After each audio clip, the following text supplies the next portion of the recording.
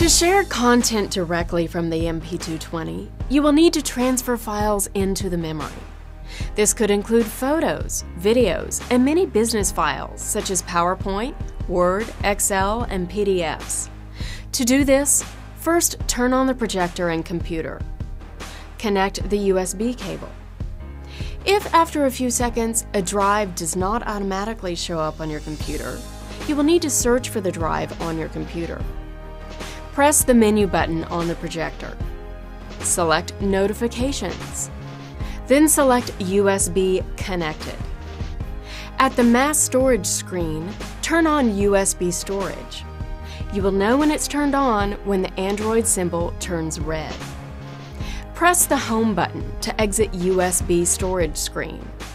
Then, simply drag and drop the files you want onto the MP220 drive. To present files from the MP220, disconnect the USB cable.